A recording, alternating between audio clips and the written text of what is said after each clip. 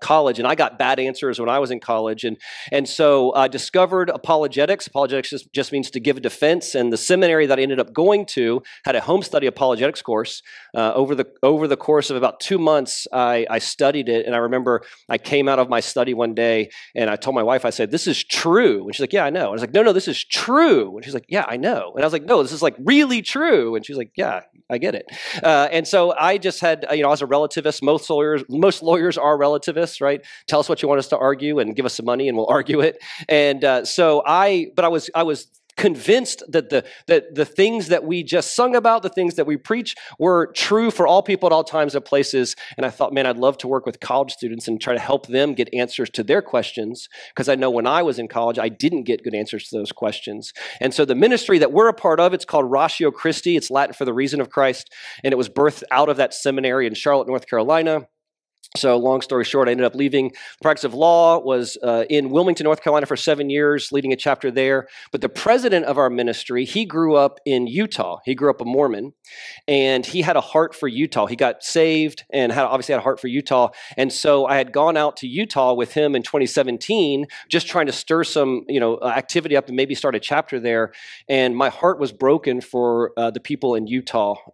It is a barren place. Most people think Utah is a Christian state. In fact, because it's the Church of Jesus Christ of Latter-day Saints, or broadly speaking, Mormonism.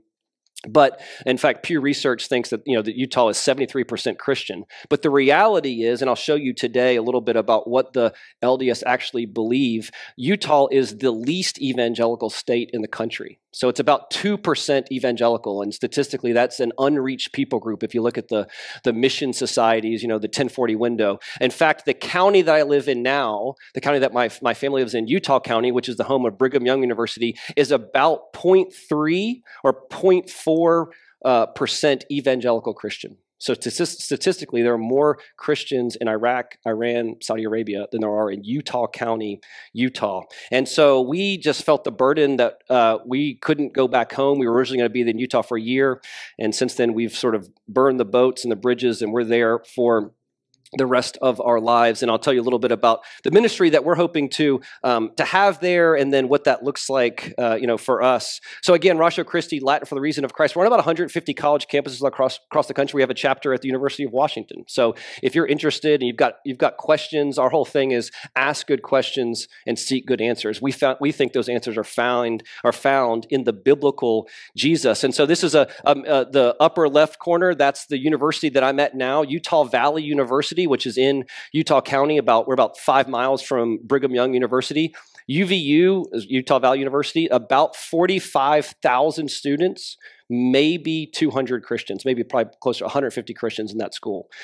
So it is a barren place. It's an unreached people group, and this is one of our meetings that we have. And so there, we have vision. One of the things that we've been able to do when we're out there, and this is with in conjunction with David, is we started doing these mission trips. We would bring people from other places to Utah. Utah is the easiest place in the country to get into conversations with people who are not Christians about Jesus, because they would say that they are Christians, and we'll talk about that here in a second. But it's a very easy place to get into conversations. And so we bring students there to both learn how to do evangelism, to know and to know what they believe and why they believe it. But we'll talk about at the very end here today. I'm convinced that most evangelicals are more Mormon in the way they think about God, religion, and certainly the gospel than we realize. And so part of the purpose of these trips is we want to help people, maybe for the first time, who've grown up in the church, be exposed to the true gospel. And just this summer, with David now living in Israel, we got a chance to lead a group of about 15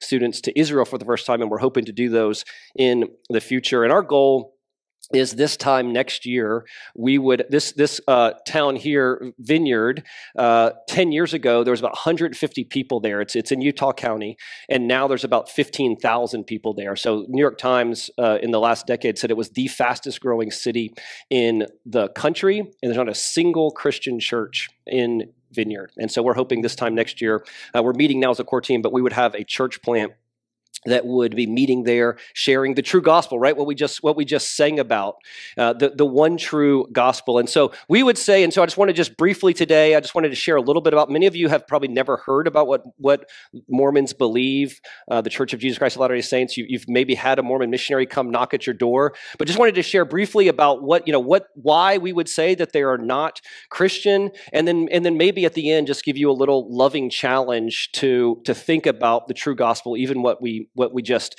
sang about. We would say in the area, when we talk about evangelism to the LDS, the areas that we focus on are the nature of God, the nature of Jesus, the scriptures, the gospel, and truth. And in all of those things, our Mormon friends believe something different. So a different view of God, a different view of Jesus, a different gospel, a different view of the scriptures, even really a different view of truth. For them, truth is very subjective. It's based on a subjective personal experience. And so I want to just, again, share briefly, because many people don't realize the differences between Mormonism and the true gospel, and maybe some of you have never realized that. So I want to just go over a couple key distinctives, and then, again, kind of challenge you at the end. The church, and this is, we'll give you a super quick overview, but the church was started, so to speak, by Joseph Smith, right?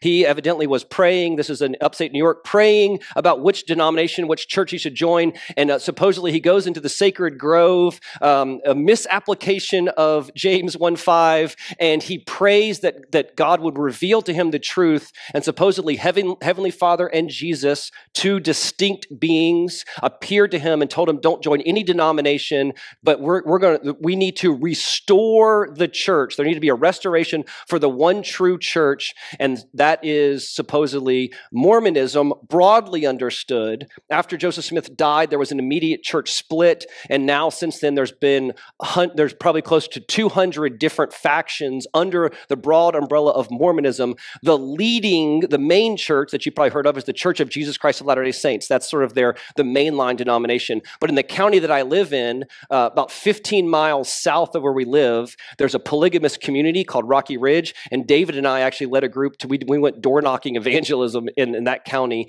and they actually believe, according to what Joseph Smith and Brigham Young taught, that you have to have multiple wives to get into the highest level of celestial glory. In fact, Brigham Young taught that you had to have 3 wives in order to make it to the highest level of celestial kingdom. So the Mormons believed there had to be a restored church, that the true doctrines of the church had been lost. So there had to be a restoration, right? There had to be a restoration of priesthood, apostles, and the true gospel. They believe they have 4 sacred texts, the Book of Mormon being the primary one, Doctrines and Covenants, the Pearl of Great Price, and then the Bible. So they will claim that the Bible is part of their sacred texts.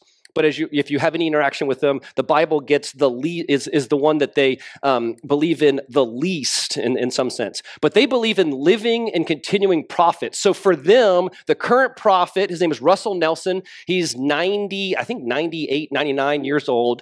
And what he says is the word of God. Actually, they believe that Jesus communes with the prophet. And so when he speaks today, he's a living apostle, and his words have more weight even than Joseph Smith and Brigham Young and all the prophets of the past. And so they all believe in continuing revelation to themselves, as opposed to standing on the written word of God, even what we prayed about earlier today. They believe the 8th article of faith for the LDS is that they believe in the Bible as far as it's been translated correctly, with the implication that it hasn't been translated correctly. We talked about this yesterday in our apologetics evangelism sermon. They believe the Bible, like the telephone game, has been mistranslated and really mistransmitted over the years. And so they can't actually trust what the Bible says.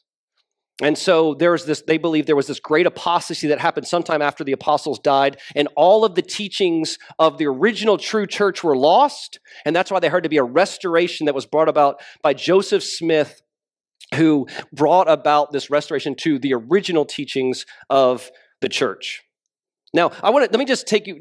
If you open your Bibles, I want you to read in Galatians. Whenever we're talking to our LDS friends, the book of Galatians is a great book to go through. We just actually sung about this. It was obviously God's sovereignty, even that we would sing this song. But I just think this is such an important verse for us to think about, and for you to think about. In Galatians chapter 1, starting in verse 6, it says, Paul says, I am astonished that you are so quickly deserting him who called you in the grace of Christ and are turning to a different gospel. There is no another one.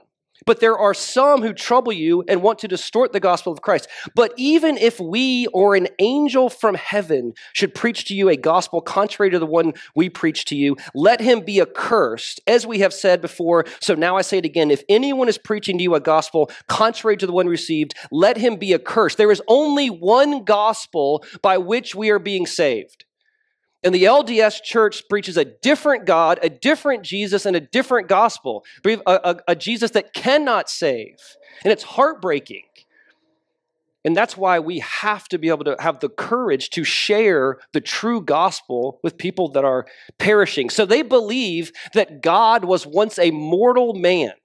Think of that. God was a man who continually progressed, and he became an exalted man, or he became God. So on his planet, he was a man, and he was good enough, and in the end, he was rewarded in exaltation with this planet. He passed through the school of life, and his reward was this planet with these beings. And we'll show in a second that also can be true for you. If you're a guy, if you're a lady, sorry, but you can't be a guy. But if that could be true for you, where you could actually become a god, right? So this is, sorry, same slide twice, just to see if you're paying attention. The Father has a tangible body of flesh and bones. Right, so he's a mortal guy just like us, and we could talk about how they get that. But he's a man who became God. They do not believe in the Trinity. We were talking in the foyer early. It's the triune God of the Bible that saves. Right, it's the belief in Jesus, the second person of the Trinity, that I put my faith and my hope in. They believe in three separate beings: the Father, the Son, and the Holy Ghost, who are united in purpose, and they call that the Trinity. Again, a different God. There are actually innumerable gods. In Hinduism, they believe in thousands of gods. If you actually do the math, LDS believe in millions of gods, because all these men supposedly through years have become gods. You are, according to the Mormons, gods in embryo. You can become heavenly fathers. And so there's a famous couplet, Lorenzo Snow, one of the prophets, he said, as man is now, God once was. And as God is now, man may become. If you think about everything that the LDS Church teaches, and we say this lovingly, it's all the lies from Satan from Genesis 3. Every human being, according to LDS theology, has the potential to become an exalted man, exalted to godhood. According to gospel principles, we can become gods like our heavenly Father. And that's what we were created for. And when we were talking to a student one time, and he an LDS student, and he told my friend, one day you will bow down to me as a god. He told him that when we were doing evangelism. And so they believe that in the pre-mortal existence that you had to fight and you had to do all this stuff. And if you were valiant in the pre-mortal existence, that's why you have a body here. That's one of the reasons why LDS families have such big families, is because they need to provide more bodies for souls that were in the pre-mortal, were more valiant, and they can have these big families. And then if you continue on after death, and you continue to fight and work, then you too, again, if you're a guy, can receive exaltation or godhood. In the LDS view, who is Jesus? Jesus is your elder brother. Jesus was a created being just like you are. Lucifer also was a created being. So Jesus is Lucifer's spirit brother, just like he is your brother. If Jesus was a created being, he cannot be your savior. And all other human beings, all of us are spirit sons and daughters of Heavenly Father in a real, literal sense. In fact, Brigham Young used to teach, that Heavenly Father came down and actually had intercourse with Mary, and that's how Jesus was born. They believe essentially, this is a record of coming to the end of just thinking about this. They believe in a general salvation for everybody. So one of the hardest things in talking to LDS is we say we're using the same lexicon, but a very different dictionary. So in every single word that we use, they use the same word and they mean something completely different. So when you're talking to LDS, that conversation is so frustrating because you know what you mean and you're using the same word and you mean completely different things. So when they say salvation is by grace, they'll say, yeah, amen. Because for them, salvation is a general salvation for everybody. Essentially, Jesus made it possible so that every one of us could make it to one of their 3 levels of heaven, except for outer darkness, which they don't even talk about anymore. They used to say that was reserved for LDS who had left the faith. So they used to teach that the only way you could go to outer darkness is if you apostatize from their religion. It's heartbreaking.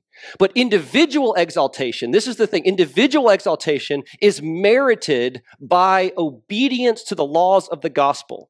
They hate salvation by grace through faith alone. James Talmage, in his study of the Articles of Faith, refers to justification by belief alone or faith alone as a most pernicious doctrine.